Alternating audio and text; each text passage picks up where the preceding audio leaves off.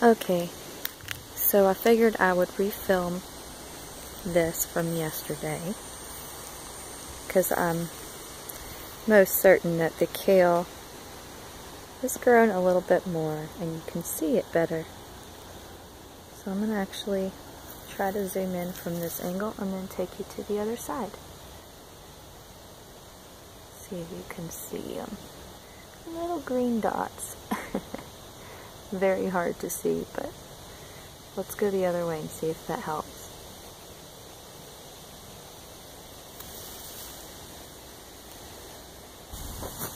Okay, so there's a little guy right there. And this is Kale. You can kind of see where they're coming out of the ground. If you look really closely, you can see them. Right there's a few. Yeah, little green guys. Really hard to see them, but there's more here today than there was yesterday. Let's see, there's a bigger one right there. Yep, you see them? There's one. There's one over there. There's a couple, and here's a little baby trying to come out. You see him? Right there. There's going to be a lot of kale, because I didn't really do what the package said. You're supposed to put one seed in every inch or so, and I just kind of sprinkled them in the row. We'll thin them out later if we have to. Let's check out the Brussels sprout. So over here, there's 3 rows that I planted Brussels sprouts. Now, where I actually planted them, I don't see anything green. Those 2 little green things, I think those are weeds, but since I'm not sure, I'm not going to touch them. And there's one lowly carrot right there.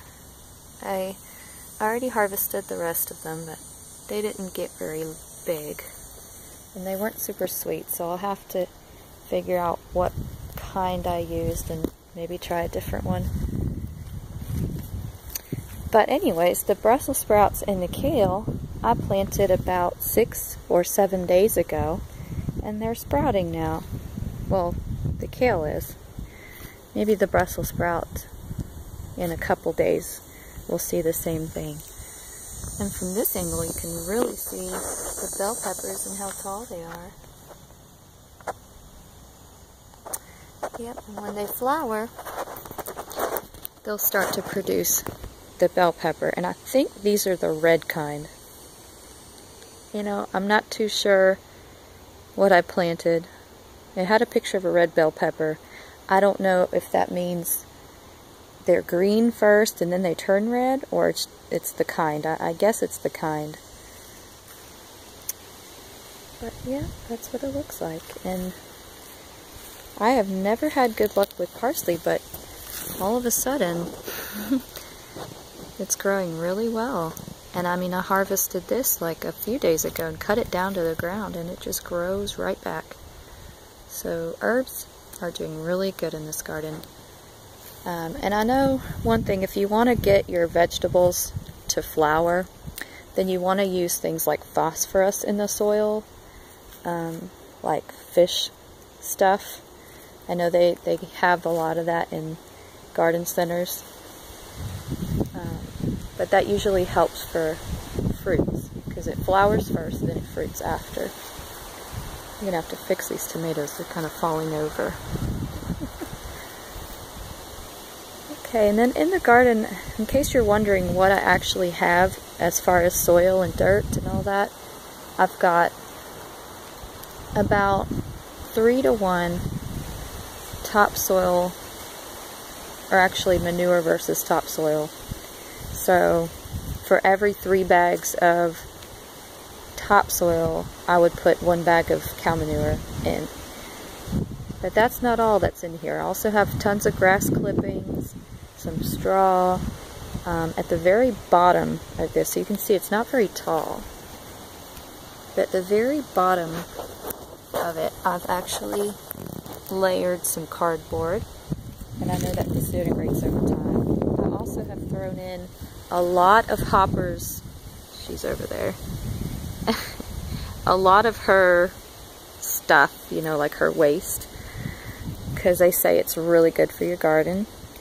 And I juice a lot, so I've had carrot and apple and melon and you name it, pulp that I've used from leftover in the juicer, and I just would throw this in the garden. I mean, tons and tons of it is in here.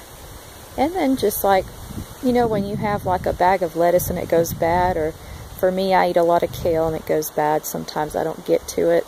Whatever that leftover, I just throw it in the garden. So a lot of my veggie leftovers, I'll just throw them in here, fruit.